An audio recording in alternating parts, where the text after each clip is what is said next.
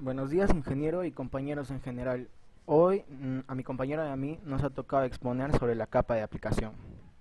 ¿Qué es la capa de aplicación? La capa de aplicación es el séptimo nivel del modelo OSI y el cuarto de la pila TCP/IP. Esta capa es la que funciona cuando interactuamos con aplicaciones de software como, por ejemplo, enviar y recibir correos electrónicos a través de una red. Cabe resaltar que dentro de esta capa existe una variedad de protocolos que veremos a continuación. ¿Cuáles y qué son los protocolos? Los protocolos de la aplicación TCP/IP especifican el formato y la información de control necesarios para muchas funciones de comunicación comunes de Internet. Dentro de estos protocolos que veremos a continuación tenemos el DNS, BOOTP, DHCP, SMTP, FTP, POP, IMAP, TFTP, HTTP, HTTPS, SSH, Telnet, XMPP y LDAT.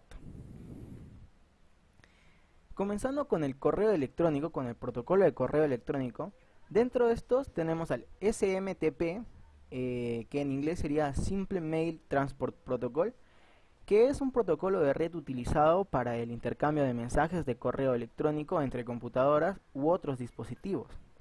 También tenemos el POP, que es el Post Office Protocol, que se utiliza en clientes locales de correo para obtener los mensajes de correo electrónico almacenados en un servidor remoto, denominado servidor POP.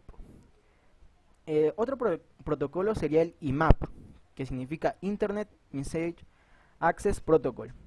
Es un sistema que permite que nuestro programa de correo electrónico se conecte a nuestra cuenta de correo electrónico y visualice los mensajes que se encuentran allí almacenados.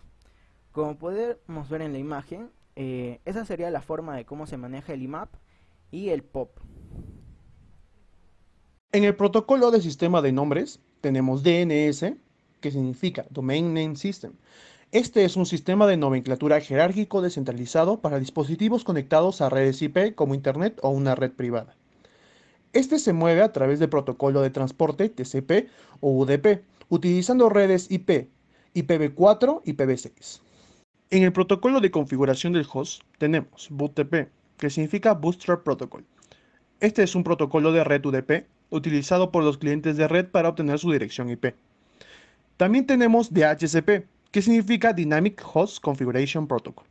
Es un protocolo de red de tipo cliente-servidor, mediante el cual un servidor DHCP asigna dinámicamente una dirección IP y otros parámetros de configuración de red a cada dispositivo.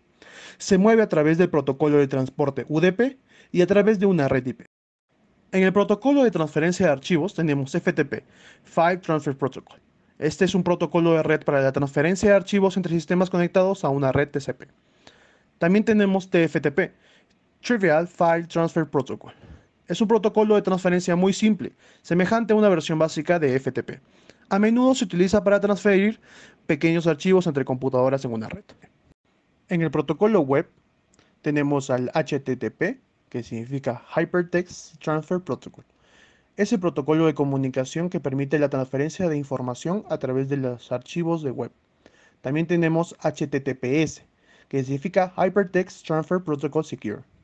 Es un protocolo de aplicación basado en el protocolo HTTP, destinado a la transferencia segura de datos de hipertexto.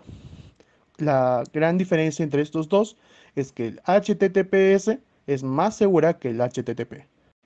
También tenemos otros protocolos como el LDAP. Este hace referencia a un protocolo a nivel de aplicación que permite el acceso a un servicio de directorios ordenados y distribuidos para buscar diversa información en un entorno de red. También tenemos Telnet. Este es un protocolo de red que nos permite acceder a otra máquina para manejarla remotamente como si estuviéramos delante de ella.